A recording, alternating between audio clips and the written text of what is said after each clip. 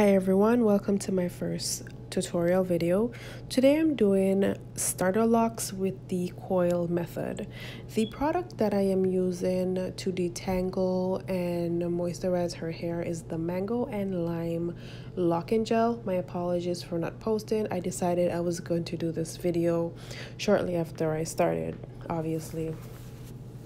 So you just want to make sure you put the comb at the base of the hair. This is like super easy.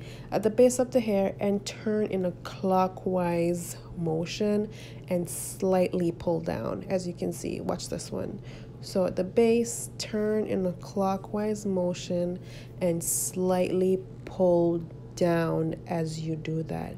And then you will get the result of the coil.